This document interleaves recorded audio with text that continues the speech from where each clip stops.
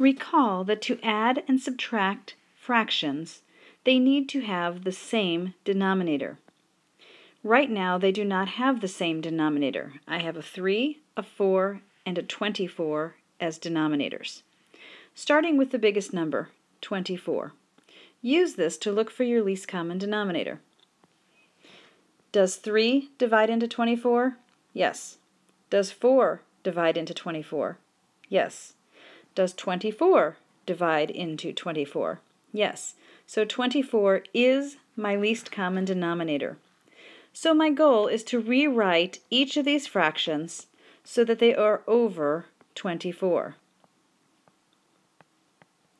What do you need to multiply 3 by to get 24?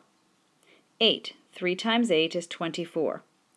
Whatever you do in the denominator, you must also do in the numerator. So my new numerator is 2 times 8, or 16, for the first fraction.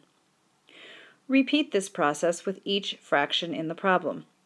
What do I need to multiply 4 by to get 24? 4 times 6 is 24. Multiply the numerator by 6 as well.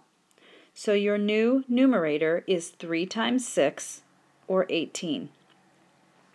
What do I need to multiply 24 by to get 24?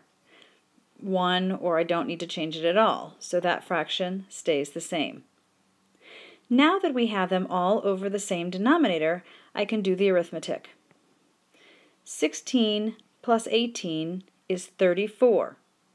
34 minus 1 is 33. And then keep the 24 as the denominator. So the answer to this problem is 33 over 24.